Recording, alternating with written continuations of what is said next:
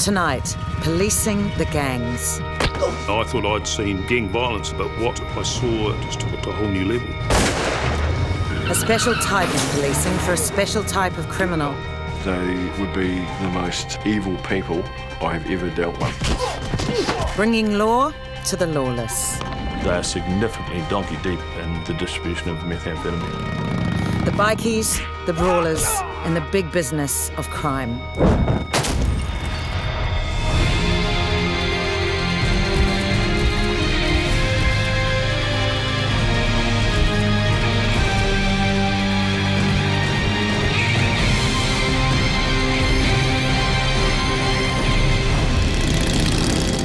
Gangs are big and noisy. With middle finger firmly raised at society, they specialise in crime, violence and intimidation, existing only to make money and raise hell. They see themselves as one-percenters, those people that are against the rest of society. They actually don't care who they're selling to, what age they are, what gender they are, what part of society they're from. They are interested in making the mighty buck at the end of the day. Their organisations are there for the sole purpose of crime.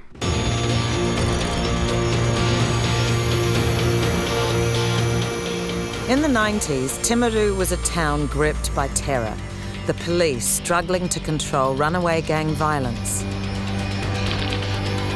Shootings, violence and firebombings were becoming an almost daily occurrence. The Road Knights and the Devil's Henchmen were gangs that had the whole community living in fear. In the 3 months, the end of '91, there were numerous gang attacks. There were 2 homicides that had links back to the gangs. There were a number of beatings, home invasions. It's incredible the amount of crime you could get into 3 months in a small place like Timaru. And it was clear that things were out of control. When Bill Gregory was transferred to Timaru, he found a town in terror and a police force struggling to control the lawlessness. Why have the cops not acted on it? To get them out of town, no one wants them here. We have policed them to the best of our ability. The police had for years put little band-aid solutions in place, 2-3 week operation, put a bit of pressure on the gangs. Things had quietened down a little bit, but as soon as the police turned their back again, the tension would ratchet up again and the violence would start.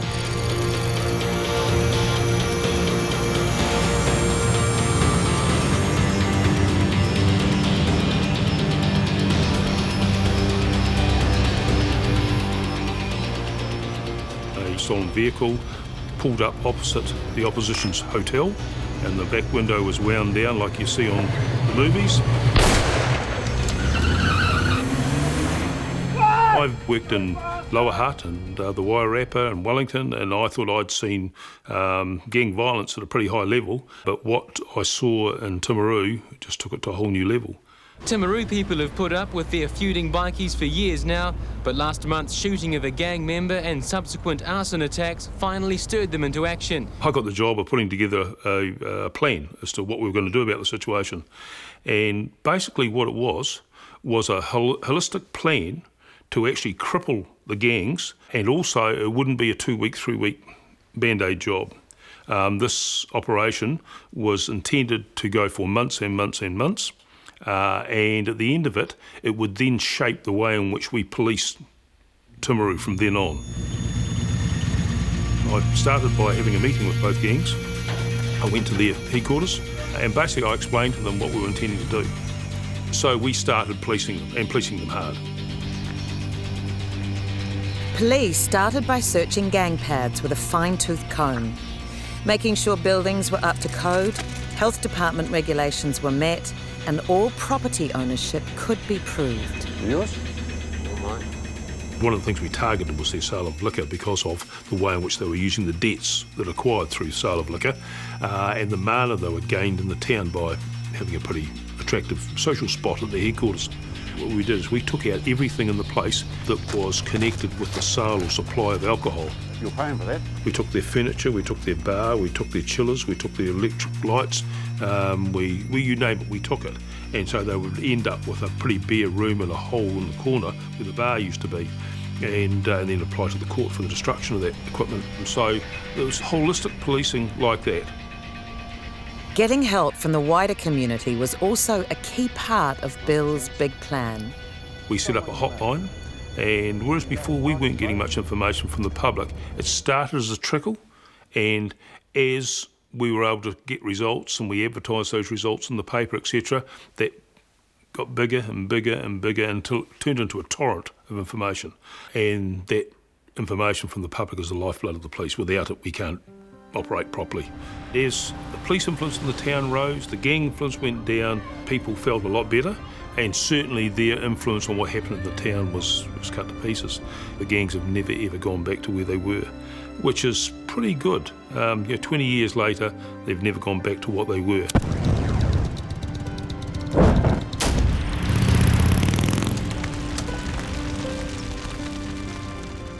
Bill Gregory's plan for policing the bikie gangs worked in Timaru, but could it deal to a rogue gang in the lower North Island? The Nomads as a gang were an offshoot of the Black Power.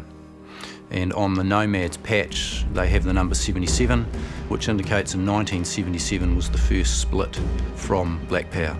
And the story goes that Dennis Hines and some other senior Black Power members had a disagreement with Ray Harris, who was the president, and were essentially based in Masterton in the Wairarapa, and another offshoot in the Horowhenua centred around Dennis Hines within Levin and Foxton.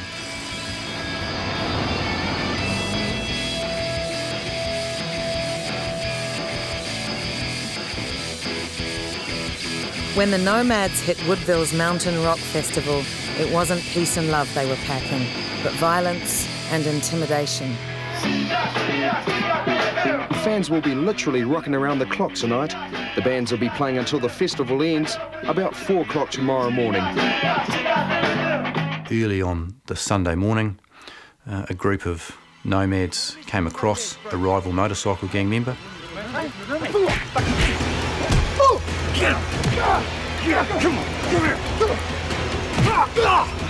They assaulted him, and essentially he got strung up over a small wire fence. You think you're tough? Yeah, man. You think you're tough? Yeah, yeah, yeah.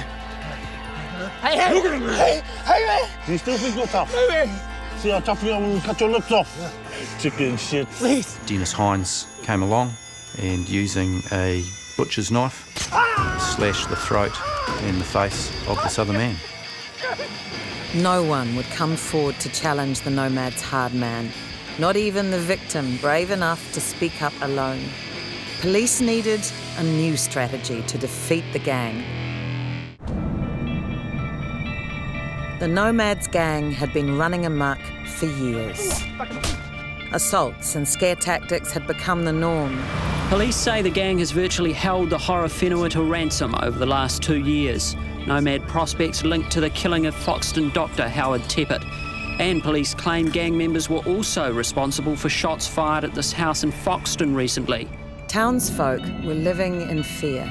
I don't want to comment, please. I'd rather not say.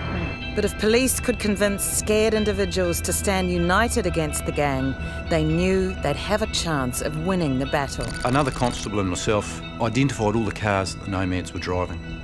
Many of them weren't registered to Nomad members. So we went and visited the registered owners and said, you know, why are the Nomads driving your car? And we began to hear stories of, well, they came around, they beat me up and they took it. The Nomads referred to it semi-politely as they were taxing people, but essentially they were committing aggravated robberies. We managed to gather together a number of the victims who still hadn't reported to the police formally what had happened. And we gathered all of them together and we said, look, the power of all of you is much stronger than any of you individually. Foxton, particularly, small community, if they made complaints to us, we would then take every complaint and then make arrests on a particular day. The message back to the Nomads would be that they are not untouchable and a large number of the community are standing up against them. As the Nomads began appearing in court, the surrounding publicity flushed out a surprise witness to the vicious attack at Mountain Rock. We had a man who walked into a police station to say that he was at the concert. He was Joe Citizen, no gang connections, and while in a Portaloo on the Sunday morning, he looked out and saw the assault and saw Dennis Hines slash the man's throat. Also during the trial phase, we received a phone call from a man who lived in the Hawke's Bay. He said, I've got a photograph that you might be quite interested in. And on the Sunday morning he'd taken a photo of the stage, but in the foreground was a line-up of nomads wearing their patches, and metres in front of them was our victim and his associate walking towards them. And it was a snapshot in time of seconds before the assault took place, but it put all of our key people exactly where we knew they were and corroborated much of what was being given in court, but it was the photographic evidence of it. There was one super trial with a large number of accused, charged with a number of offences. Charges relating to robberies in Levin through to the aggravated assault at Mountain Rock saw the gang's ranks decimated. Out of 46 offences that we laid, 43 convictions, and nomads pretty much heading straight to jail. The nomads never returned to their former strength. But a gang's strength wasn't necessarily measured by the number of patched members. Pound for pound, the Fourth Reich gang from the South Island were considered among the most evil criminals around. Detectives, called to a fight at a Christchurch house, arrived to find a man bleeding heavily on the driveway. Hey, can you hear me? Okay, mate, hey, just put your head down and relax, mate. The ambulance is on its way, all right? Check and see how far away that ambulance. He had deep cuts in his head. He looked like being a skinny, he looked like a boiled egg which had been half cracked open quite literally, and there's blood running out of him all across his face. The stab wound to the ribs and the sucking chest wound and a severed finger. You got the impression very early on that there was something serious and prolonged had happened. The inquiry dragged Derek Shaw far closer than he'd have liked to the extreme world of white power gangs. Fourth Reich formed in Papara prison in the mid-late 90s, a group of like-minded men who I still can't figure out what their philosophy is or that, but they took on a very neo-Nazi extremist philosophy, and they would be the most evil people I have ever dealt with. They oozed hatred, and they didn't really discriminate. It wasn't just myself and the police they hated. They seemed to hate everybody and everything. The wounded man was rushed to hospital while Derek examined the scene. In the house there was a considerable amount of blood. There'd obviously been a fierce assault taking place. There was blood on the couch, there was shoe prints through the kitchen, and on a TV there was blood. Despite his wounds, the man refused to tell Derek what had happened. I later found out his name was Nathan, and he was part or an associate of the Fourth Reich skinhead gang. But we couldn't advance the inquiry much at all because Nathan just wasn't keen to speak to us. So that's when we sort of reassessed the situation. He was in hospital. He was going to be there for a couple of days. So went to the hospital and just tried to strike up a rapport with him. When he was discharged, managed to spend time with him. I wanted his shoes to assist us with our examination, and although he could supply other clothing, he couldn't supply another pair of shoes, so we agreed to swap shoes. So he got a pair of my smelly old running shoes and I got his. Okay, I just need you to sign the statement just to verify what you've said. And he just spent a long time just looking at the statement that he had contributed to, which he wouldn't sign. He had been sent from Nelson with some cannabis oil to deliver it to prisoners in Christchurch, and that he was the courier for that. But unknown to the Fourth Reich gang hierarchy, Nathan was a drug addict. So we were like leaving the rat in charge of the cheese, really. When he arrived here, they were down quite a few cannabis oil capsules, and so they wanted retribution. He said, this statement is true. He said, but at the moment I sign it, I'm signing my death warrant.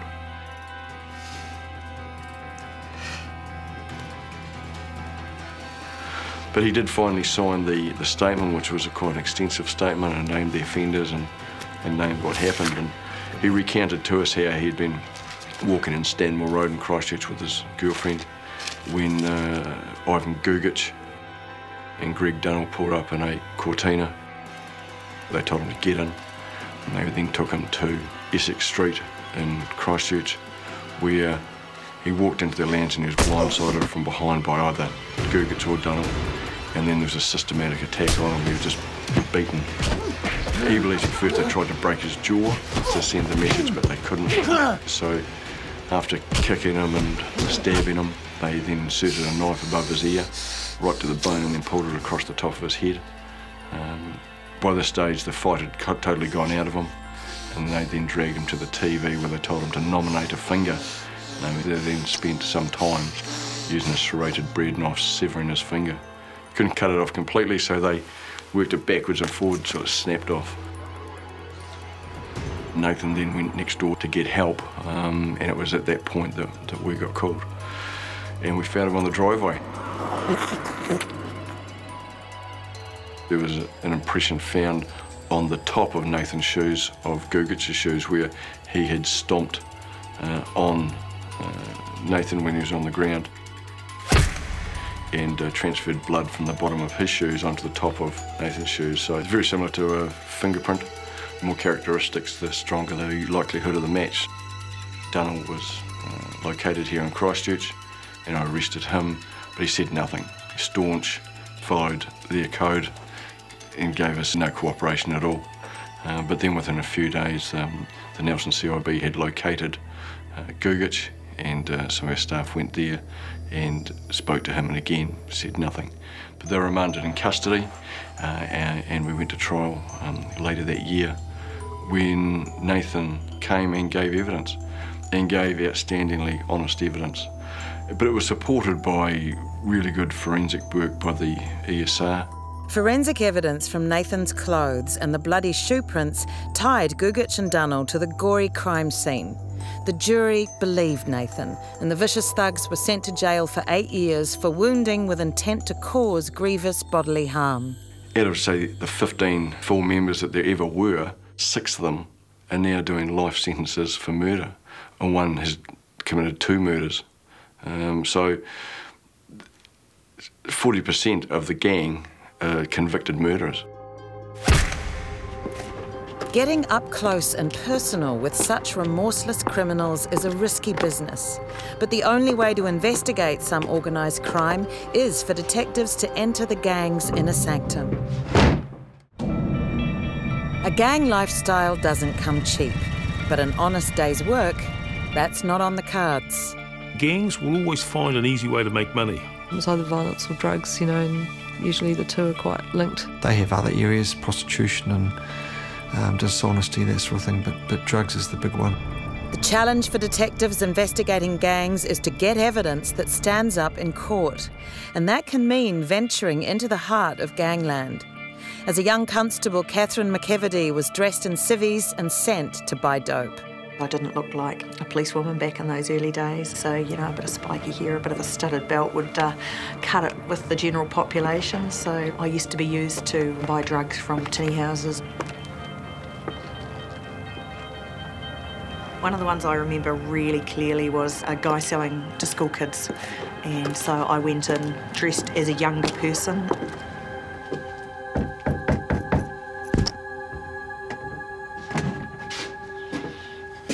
What? I went in 3 times, and on the 3rd time, he took me right through to the back of the property, and you were led through a series of doors, and then the steel door clunked behind you, and I was thinking, uh-oh, here we go. And he hit me up and said, you're a cop. I was going, no, not me, thinking, shit, how does he know? Does he know? I was going, no, mate, no, not me, you know, I'm not a cop. And look, I just want to buy some drugs, and, you know, as you do, selling it as quickly as you can. And he went out, and he left me locked in this room, and I was looking around thinking, how do I get out of here? I know there's a steel door at the front, the windows were all barred, there was no way out, so you had to stand your ground. You are on your own, because you've got to use your mouth to talk your way out of whatever you get caught in. And he came back in 10 minutes later, left me to sweat for 10 minutes, and handed me a bag of drugs. Choice. Friends waiting in the car. Don't want to stay and party, do you?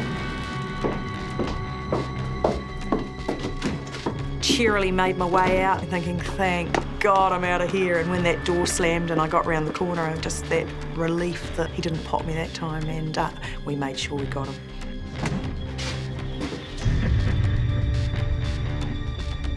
Gang tactics change over time. Buyers don't get invited into the dealer's house anymore.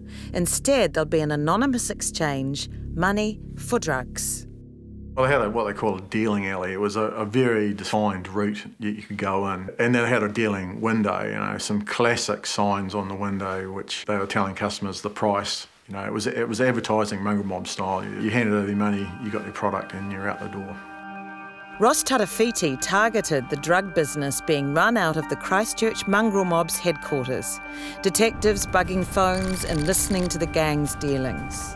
The mongrel mob have various different slangs. They call each other dogs, and they even get down to the stage where they start barking at each other and things like that. It's all meant to be shown as a mark of respect, but it's quite humorous for us listening at the other end. They spoke in codes. When they wanted the extra product to come down to the pad house, they tried to make out they were doing some renovations there. But when you hear send me 10 or 20 nails every time, you know, not many people go and buy that amount of nails at a small amount, so it wasn't too hard to work out what they were doing. The Christchurch detectives had heard and seen enough. They executed 38 warrants and arrested more than 40 mobsters. All patched members were convicted, the gang pad bulldozed, and the Christchurch chapter of the mob wiped from existence. There was a noticeable downturn in criminal activity as a result of removing these people from their community. But selling cannabis isn't the sole domain of the mob. Up in Otahuhu, the Black Power were creaming it, running Auckland's biggest tinny house. Head office was known as the Marae. Enough tinnies of cannabis were sold here to annually make this the $6 million mansion. On a good day, up to $17,000 worth of drugs were being sold from that address. Average days, we were told, was between $12,000 and $14,000 per day. And at times it was just so busy the whole street was blocked off with the numbers of vehicles that were coming and going. Operation Soprano, as it was known, went after the gang bosses to shut down the pad once and for all. It was a family-run organisation. Abraham Whariwaka Sr. was the president. His brother was the sergeant-at-arms or the treasurer. His son was involved a great deal with the chapter, and a lot of the other associates that were locked up as part of the operation were nephews or sons of Abe and his brother. But the investigation showed that selling drugs was not the extent of the gang's crime, their home movies becoming evidence at the trial. There was also a lot of peripheral offending in relation to violence, possession of firearms, attempting to pervert the course of justice, trying to get witnesses to change statements, and also manufacturing methamphetamine. Footage of Abe Jr. assaulting his partner really showed the gang's true colours. Don't sit there crying. Don't sit there crying. The home movie ensured Abe Jr.'s day in court for the abuse. Guilty. The Wharewakas all went to prison, gang boss Abe Sr. getting 8 years. Detectives won that battle, but the rules of the game keep changing. After years of knowing who local gang members were and understanding their tribal systems, at the end of the 90s, a worrying new trend emerged. Detectives were disturbed to see rival gangs beginning to work side by side. When I first started the CIB and had dealings with the gangs, it was a pretty loose collection of individuals who were really drawn together by their love of raising hell and committing crime and living the easy life. The ethnic gangs tended to be involved in street-level offending, and it wasn't until we started seeing collaborations between the ethnic gangs and the outlaw motorcycle gangs that we really started seeing and perhaps being concerned about the level of organised crime that they might now be and had the opportunity to drive. We've certainly seen in the last 15 years or so gangs working together on a business level. There's two levels. There's the inter-gang level where you throw stones at each other out in the street there and be staunch, but there's the other side is business. And when it comes to business, business is supreme. Since we've got into the methamphetamine, there's been more a cooperative sort of, this is business type approach. We witnessed in some of our operations the coming together of Highway 61, Road Night members, mongrel mob members, all talking about who they could bring to the table. So one might have a cook, one might be able to get precursors. So that's the powders that you need to make the drugs, like Contact NT. Someone might be able to access glassware through someone, and we sat and watched this and listened to this happening. So they'd say, right, I can bring this person, I can bring this person. And so you saw that breakdown of the barriers around the gangs because this was about business and making money. The mongrel mob had soldiers on the street. They had all the contacts. They knew who the users were. They knew what their market was. They knew who lived where in the suburbs where their gang operated, whereas the white motorcycle gangs, they didn't have that sort of information. So the amalgamations allowed them to have a far wider distribution of their drugs. And now they are significantly donkey deep in the distribution of methamphetamine. The Hells Angels, for instance, were as renowned for the corporate attire that many of their members wore as for the patches that they wore on their back. Two-piece or three-piece suits with simply the emblem as a marker on one of the lapels for the Hells Angels. We've had the international president of the Hells Angels was a New Zealander. The first ever chapter of the Hells Angels set up outside of the United States was set up in Auckland, New Zealand. We have a long history of involvement with that gang and its international network of criminals. Officers gave a presentation showing gangs like the Hells Angels, with 130 chapters worldwide, are seeking to control all major New Zealand motorcycle gangs.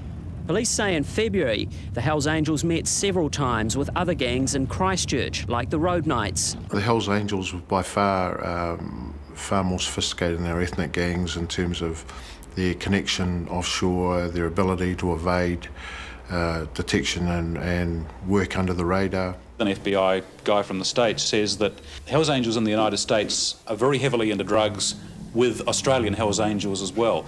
Have you heard those things before? Sure, yeah, we hear them from time to time. But, I mean, it's easy to allege things like that, isn't it? I mean, once it's alleged and it's publicised, then the people get hold of it, and then, that's where your rumours start, right there. But there's been nothing proved at all. They have the capability and the ability to distribute and to import drugs, whether in collaboration with groups like Asian organised crime, whether it's being financed by Russian organised crime, it doesn't matter. The Hells Angels started to go around the countryside and said, we've got a white powder distribution network. We can make you quite wealthy if you like to join our network and distribute drugs on our behalf. But if you do that, you've got to reduce your other criminal offending. They were quite adamant that if you wanted to become a trafficker on behalf of the Hells Angels, then you had to reduce your interaction with the police. So we actually had gang members who were taking off their patches and behaving themselves, and so a lot of people thought they were reformed, whereas those of us in the crime scene knew that they were simply telling us that they were now part of the organised motorcycle gang distribution networks. We're a motorcycle club, we're not a gang. You don't like the word gang? Not really, no. It doesn't accurately describe us. Because then you start putting us in with like street kids and street gangs and things like that, and we're a motorcycle club, a brotherhood. For years, police have been hitting the gangs hard, but lopping off the head of the snake just meant another head grew somewhere else, or they took off their patches altogether. Detectives were looking for a way to make changes in gang culture come from the inside, because some of the young soldiers on the streets weren't getting the message about keeping under the radar. A Wanganui Saturday night means rival gangsters out looking for trouble. When a carload of mongrel mobsters hurled abuse at black power rivals, they were sent packing. And from there was a bit of posturing between the two rival groups, and then later on there's been another that's followed on, and it's gradually got worse. Wanganui CIB boss Dave Kirby got the call late on a Saturday night that the local gangs were at it again. These cars have gone away and armed themselves with a firearm and come back for kind of like payback. Shoot him, boy. Shoot him, Nance. Boy, shoot them motherfucker, man. They're right there, right there. Get bully tickets. And then things just escalated to the point that, yeah, we had the 2-year-old shot. But it all started from just shouting out of a mongrel mob slogan.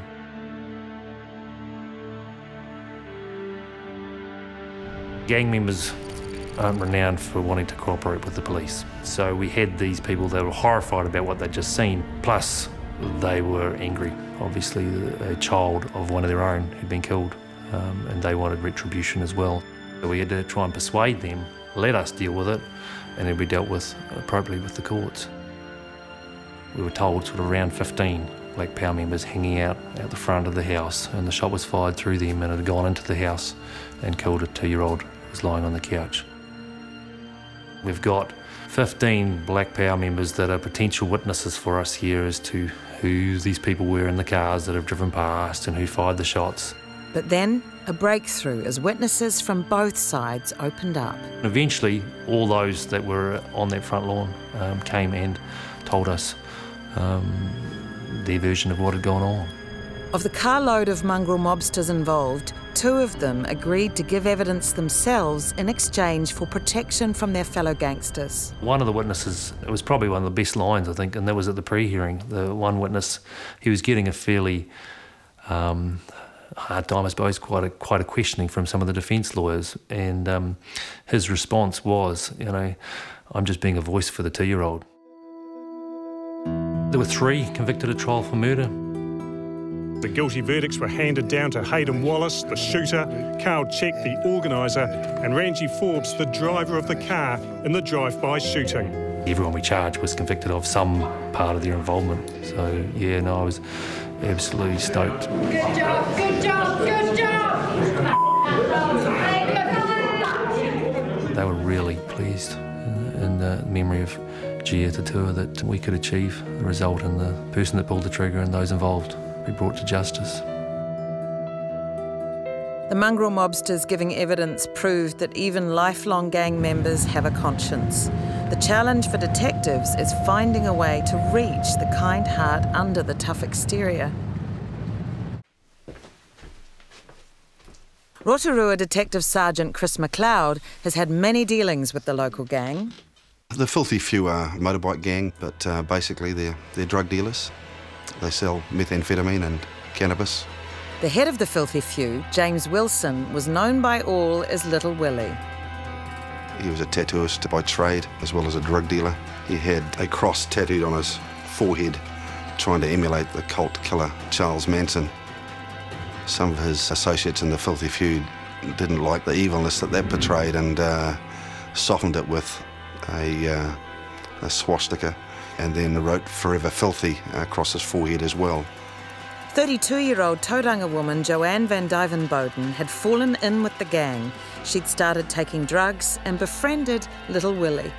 They struck up a short liaison, and that was a sexual relationship at one stage, but that ended very quickly, and then she made friends with another member of the Filthy Few, a guy called Shades. Shades was the gang's sergeant-at-arms, a kingpin position, technically 3rd in the gang hierarchy, but with responsibility for guns, ammunition, and keeping all of the gang's members, contacts, and customers in line. He would also organise if there was any justice to be dealt to other criminals that weren't paying their bills.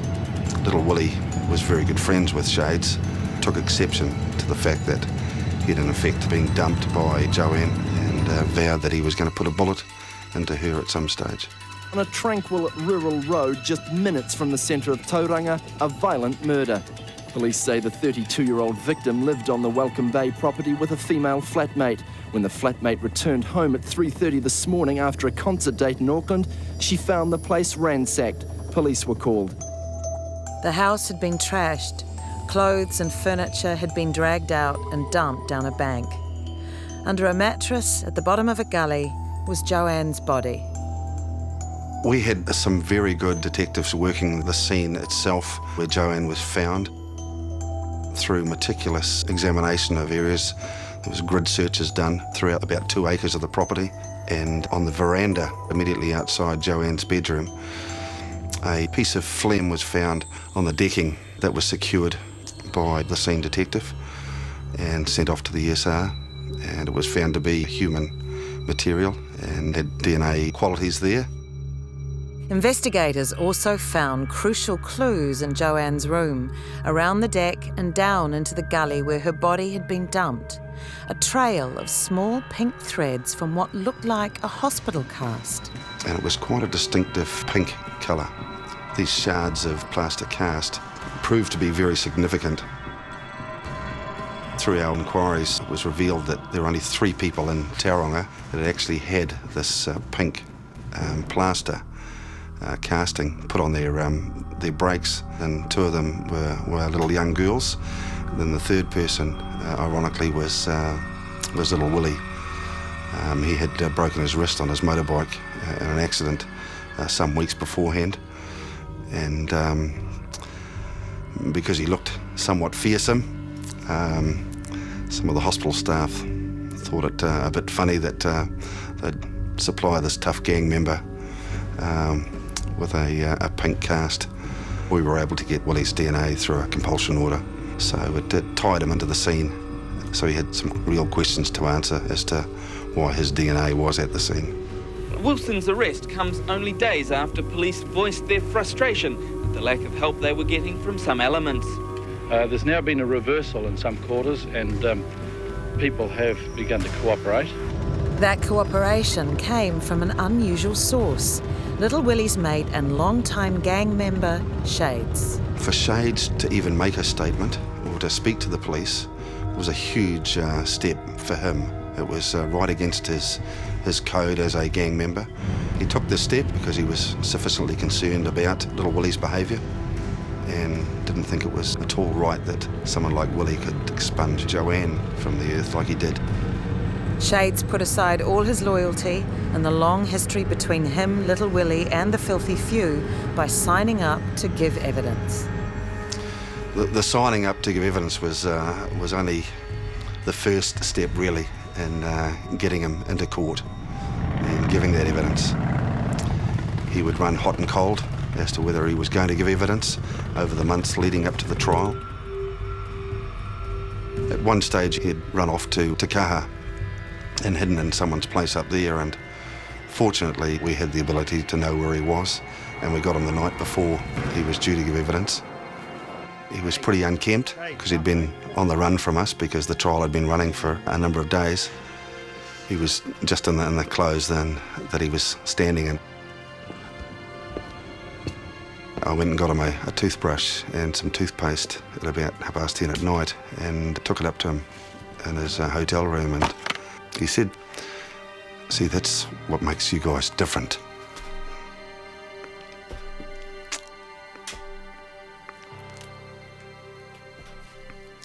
He says, that's why you treat us like human beings still, even though we're some of the scum of the earth, you still treat us like human beings. And that was just a little thing that tipped him over, he said, that he would always treasure. And a toothbrush, yeah.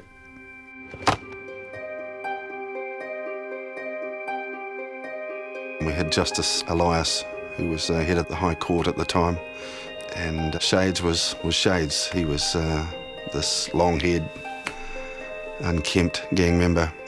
He just told it how it was. The defence did their best to try and tip him and rile him up because he was a fiery character. And a classic line when the defence counsel, Louis Bidwar, had suggested to him that he was, in fact, the murderer, not little Willie, Shades did the old, "I'm not the one trying to be Charles fucking Manson." And he went like this with crossbones above his forehead.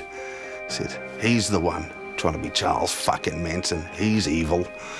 And the jury just soaked it all up because it was just so genuine and so real that it went a long way to convincing the jury that yeah, we had the right man, and that Shades was a good person deep down, and just doing the right thing.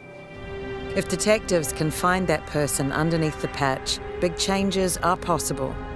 Tasha Penny's team arrested a gang member for assaults on his family and had his 2 children taken from him. He was pretty angry about that, as a lot of parents are when we take their children, but it was for a valid reason. And we had a very powerful moment last year when he agreed to come and talk to my team. We do training, regular training, to make sure on all sorts of things, legislation, we get the Crown and things that we need to put in place. And the officer who dealt with him asked if he would come and speak to the child protection team about what had happened to him. And he came in and he presented, quite a big man, and he told us about his life. And he said, when I was a young boy, all I knew about growing up was beatings, was violence. He told us of one occasion where he remembered that his father had beaten him so harshly that he thought his leg had broken, and to this day he carries a scar on his thigh. And he said, that's just all I knew. The beatings were every day, all day. Home wasn't a place. You couldn't have probably called it a home. It was a place where he went after school. And the stories that he told us were just very reminiscent and familiar of a lot of stories we hear of children in totally abusive environments. But his story is one of the most amazing and significant turnarounds that I've heard in 19 years. And he said to us, when you took my children from me, it made me realise and think about what was important to me. And he said, I love those boys. He said, they were my life. And he said, they're the only people in my whole life who'd given me unconditional love. He says, now I look back, I know my parents had let me down. I know other people had let me down. I'd gone into the gang and that's all I wanted. I wanted this whānau. I wanted this sense of belonging, this family. And he said, but I only had it from my children. And when you ripped them away from me, I realised I had to turn my life around. This man, did he walk it. He handed his patch back in. Now, that's a really big event for a gang member to hand their patch back in. And I remember staff saying to him, because you hear stories about you hand your patch back in and you don't just hand it in, there's things that come with that. But he told us, actually, I handed it back in and I said, this is about my children. I need my children back. And he said, I took down the pictures of the marijuana and I took down all the gang paraphernalia and I cleaned my house out. He said, I just kept looking at the picture of my kids and knowing that I had to do it.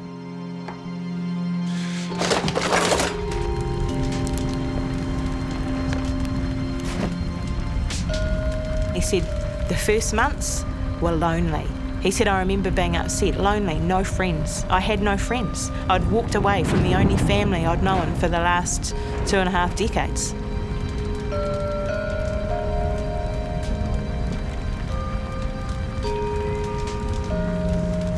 It was so powerful because every day we're arresting people for these offences. And I have no doubt that sometimes you can sit back and you can say, am I making the difference I really want to make? And you hear that one story and you know, I'm in it for the long term. I'm in it for the long haul because this is actually what it's all about.